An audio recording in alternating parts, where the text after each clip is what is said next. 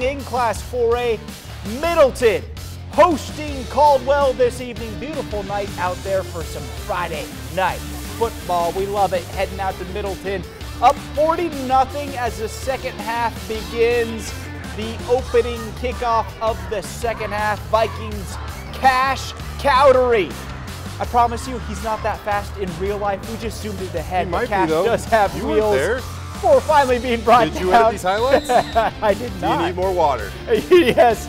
Later, quarterback Ray Aguilar Gallup completes this one to wide receiver Mason Nichols.